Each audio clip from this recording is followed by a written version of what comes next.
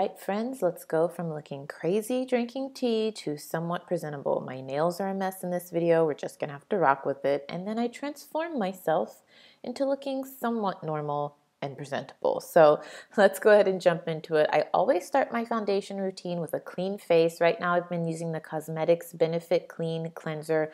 I love this stuff. I will leave a link to it down below. Everything I tried from this brand I really like, so definitely check it out. Next up, I'm going to be using this H2O moisturizer. I believe it's more like a cream. I really like it. It's really refreshing. Even though I have oily skin, I always try to moisturize because if you don't moisturize, your skin will just become more oily. You need to put moisture back into the skin.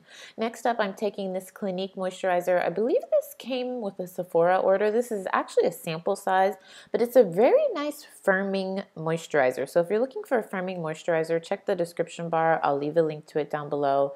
I never forget my sunscreen. I do this year round. I don't know why I don't see this in more people's tutorials. I always put sunscreen on. So I'm using the Clarins anti-pollution sunscreen. Love this stuff. It does not give a white cast and it just soaks into the skin. Next up, I must prime. I have to prime. This is one of my favorite primers for oily skin. This is the Cover FX Mattifying Anti-Acne Primer. It has salicylic acid in it and it is great for oily skin. If you have not tried it, definitely need to. I always moisturize my lips before a tutorial. I don't know why, I just do. Next up, I'm going to be using this Real Techniques fluffy brush. I love this brush. I'll leave a link to it down below. This is part of their powder blue collection. And I'm going to powder before foundation. If you have oily skin, I highly recommend doing this. I'm using the Ben Nye powder. This will just help your makeup to last all day and it'll prevent you from becoming super oily throughout the day. I actually did a full video on when I put on powder before foundation and I check in with you throughout the day. I'll put a link to it on the screen right now and I'll leave a link to it down below. It really works. If you do this with primer, your foundation will not budge. So I couldn't decide on which foundation to use. These are two of my favorites, the Sephora Collection Foundation or the Revlon Color Stay. I went for the Sephora. I actually did a full review video on this too. I love this foundation. I don't know why more people aren't talking about it. It's the Sephora branded foundation. It's long wearing. I would say it's full coverage. Yeah, it's definitely full coverage. It's comfortable. I just really love it. So I'll leave a link to it down below. Good stuff. I'm basically using all of my favorites in this video. This concealer is new to me, but I really like it. I found that people either love or hate this concealer. If you have oily skin and you're looking for a very high coverage concealer, you should definitely check this out. Like I just showed it to you. It does not move. It's not liquidy at all. It's very high coverage, very thick, but I love it because I'm oily. Sometimes my under eyes get very oily and this stuff just stays matte and it does not budge and it's very high coverage. So I like to pat that in with my fingers first and then I'm going to take this another powder blue brush from Real Techniques. I believe this is for like contouring or you can use it for blush, but I use it any way I want and I love it. It's just so soft, just feels so lush and luxe. It feels very luxurious. So I'm going to use my Laura Mercier translucent powder to blend that under the eyes. And then what I do is I take my foundation brush and I go around the edge of where I put that concealer. I got some extra concealer on my nose. I go around the edge to blend that in because people always ask me like, how do you make it look so blended? I like a very bright under eye look. So that's how I make it blended. I go back and forth with the powder brush and the foundation brush, blending them in. If you see me looking away, I'm looking at the TV. I really need to turn the TV off when I'm filming because it very much distracts me. So I'm just blending back and forth with the powder brush and the foundation brush. Next, I'm going to go into my Graftobian Cream color palette. I'm going to contour the nose. I'm going to use this brown shade.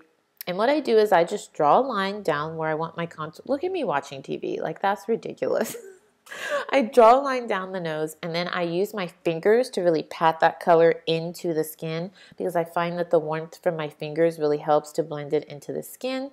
And then to further blend it to make it look even more natural, I go in with one of my favorites is my Sephora Collection contour brush. Again, I love Sephora branded makeup. I did a full review video on it. I'll leave a link to it down below. I'll put it on the screen. Hopefully I actually remember to put it on the screen. I feel like it's not talked about and I really love it. I'm going to use this Milani blush.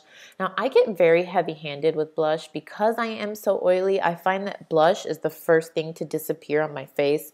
But because we did the double step of priming and the powder before foundation, it should last. But I just have the bad habit of putting on a lot of blush. Of course, feel free to use a lot less blush than I do. And it looked like I'm actually hitting myself, but I'm pushing it into the skin because I don't want the blush to budge. So I really take a lot of time with blush. Moving on, I'm going to use this Black Up Cosmetics powder. This is more of a finishing powder to give you a nice glow. I know as an oily person we try to stay away from glow, but because I did the powder and I did the primer, I wanted to finish off with just a little glow, so I'm going to put that on the cheeks. This does have a little bit of shimmer to it, but it's very finely milled, so it's a very natural shimmer. Next up, we are going to highlight with the Anastasia Glow Kit, and I'm going to use the color Bronzed. I don't always highlight, but I wanted to add some light back to the face because when I do the powder before foundation, it gives you a very matte look, so I wanted to add some shine. So that's what I'm doing here, just adding it to the brow bone, not the brow bone, the cheekbone, the upper cheekbone area as I watch TV. I don't even know what I was watching. I think I was watching The Office. So now that we've done that, I am going to, what are we doing next? We're doing perfume. We're going to do perfume, but first we are going to fix our hair. So I did my eyes and everything else off camera. If you want to see the eye look that I created, I'll leave a link to it down below. It's the Maybelline Shayla palette. So I'm going to fix my hair. I'm going to use the Modern Muse perfume from Estee Lauder. I love this perfume and I love the packaging, very cute. It lasts all day. It smells very light, very floral. It's perfect for year round. I got some in my eyes, but it's great all the time, especially for summer and spring. So this is the finished look. I hope that you enjoyed a very natural look for me, but I felt like it all came together.